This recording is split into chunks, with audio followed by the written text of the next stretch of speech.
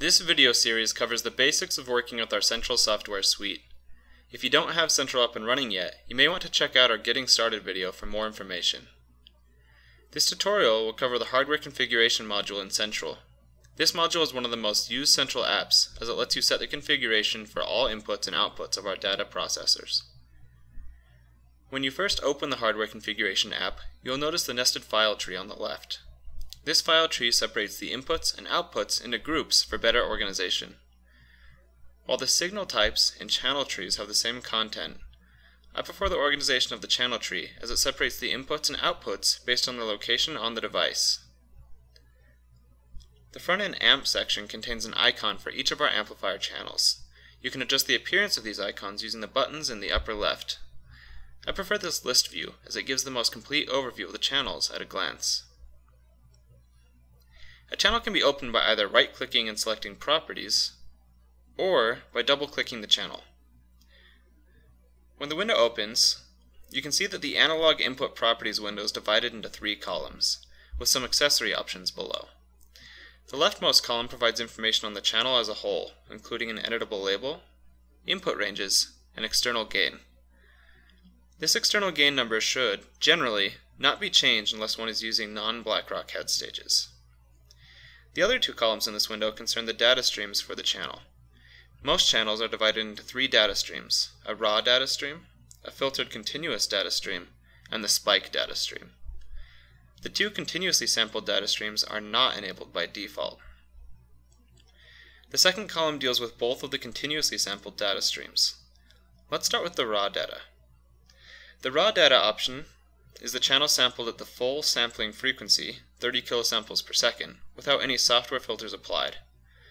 Recording raw data is good practice, so that if you decide you want to filter differently or threshold differently in the future, you have the untouched data to go back to. To enable the raw data stream, simply check the raw data box. Continuous data can be enabled by simply selecting a sampling rate from the drop-down. Additionally, a filter can be applied in the exact same way. Finally, the third column deals with the spike data and is enabled by default. The default filter is a 250 Hz high pass, but this can be adjusted with the filter drop-down.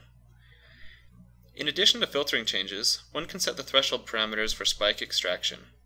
By default, it is a static -63 microvolts, but this can be adjusted using this field.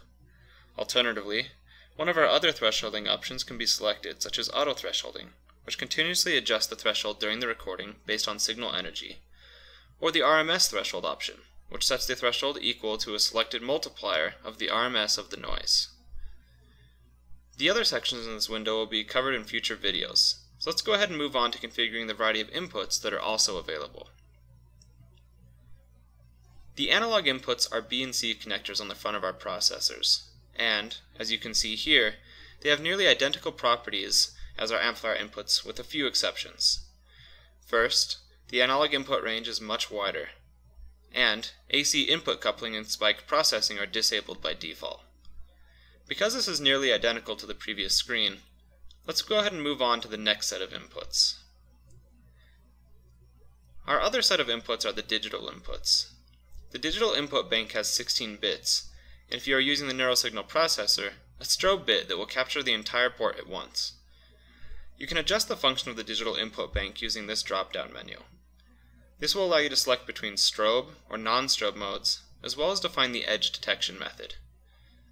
The NSP has additional options to split the function of the port near the bottom of this list. We will leave it in its default mode and move on. The next input, the serial input, is available on the NSP and is typically used to control the starting and stopping of recordings remotely, but it can also be used to log any serial data that you would like. Since its settings are minimally adjustable, let's go ahead and move on to our outputs. The audio outputs can be found on the bottom front panel of the NSP, and on the Seriplex Direct, they are the computer speakers. The left and right channel of the audio output can be adjusted independently, giving the 2 channels shown in this window. If we open this, we can see that the Audio Output Properties window has a drop-down function list. Typically, the audio output is used to monitor signal during a recording. If a monitoring option is chosen, you can select which electrode you would like to monitor using the channel selector. Alternatively, The Track Most Recently Selected option will cause the audio output to monitor the currently highlighted channel, which is a feature common between many central apps. The remainder of the outputs are only available in the neural signal processor. Analog outputs are a common way to interact with other devices. As we open it, we can see that the Analog Output Properties channels have an extremely similar window to the Output Properties that we just talked about, and can monitor signal in the same way.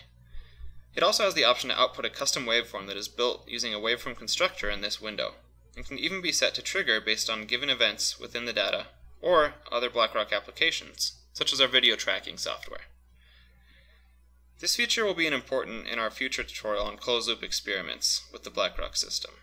But for now, let's finish up with digital outputs. The final set of outputs are the digital outputs. The digital outputs have many of the same options as the analog outputs, but are digital, and can therefore only be high or low. The digital output has the option to monitor spike data, or output a continuous defined square wave. This tutorial covered the basics of the hardware configuration available in Central, and demonstrated the available options for each input and output from the data acquisition devices. For more information on input and output usage, check out our closed-loop tutorial, which will be posted soon. Thank you for joining us today for this tutorial, and be sure to check out our additional videos on the other Central modules. For additional information on any of our products, manuals can be found at www.blackrockmicro.com.